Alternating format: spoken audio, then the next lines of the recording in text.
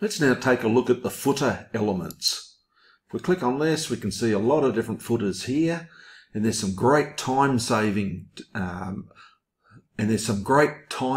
features in here as well. So let me just go and show you a couple of these. Do you want to use an existing footer? No. So we're going to want to use this one, so you can put all links in the footer here, link off to whatever, change any of the text, change the background. They all work the same way. So do you want to use the existing footer? No. So you can only use one footer on a page, and that footer will be applied to all of your pages. So if you didn't want to use an existing footer, or you do want to use it, you just choose on each page you work on. Now I'm working on the home page, but if I was working on a thank you page or a different page, I might want to have a different footer on the bottom here. So now let's go up to this top one. Now this has some great time savers on this one. So do you want to use the existing footer? Right, I'm going to say no. But if I just want to use one for all of them, I would use, this is one that I use a lot. So then I would just select yes, and then this is going to be applied to all of your pages. So if we go to your business name here, change that. And I'll put on here, Easy Marketer. No, I'll make that change that different from there, Easy Webinars. Okay, and where do we want this to link to? Well, I want a new tab, over here, a link that can link off to Easy Marketer's, Easy Webinars website. So I'd put that in here. Okay, and choose a target. I want a new tab to open. All right, or if you wanted to remove this link, you could do that, and you can change. There's no style in here to change. Click on Apply Changes. Oops, HTTP. So that's pretty good. You make a mistake, it'll tell you what you've done wrong. HTTP://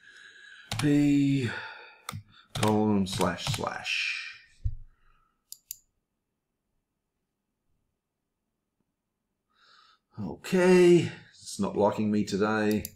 Take out the www.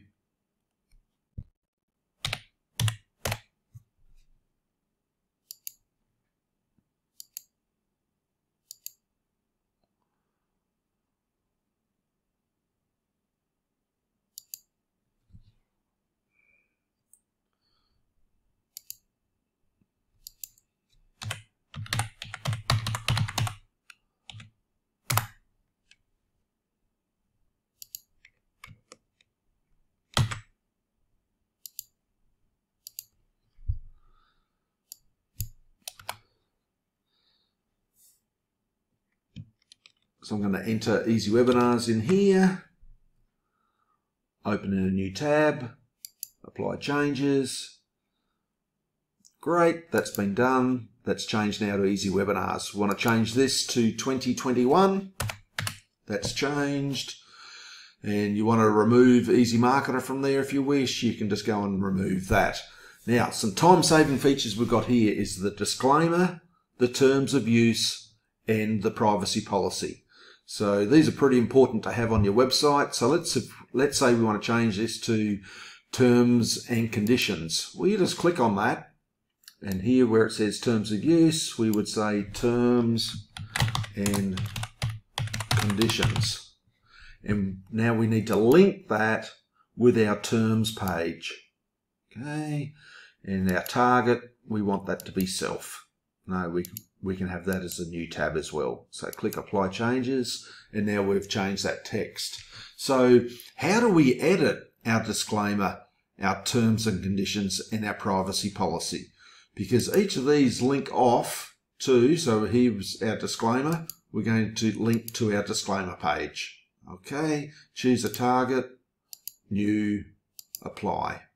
Okay, now we go to our privacy policy, and we want that to go to our privacy page, and we want a new tab. Done. Okay, so they're all linked for you. So we've actually created standard disclaimer, terms, and privacy policy pages for you. So to amend those, you go to your pages, Because look here, we're now on our home page. So we'd probably save this now. So save that.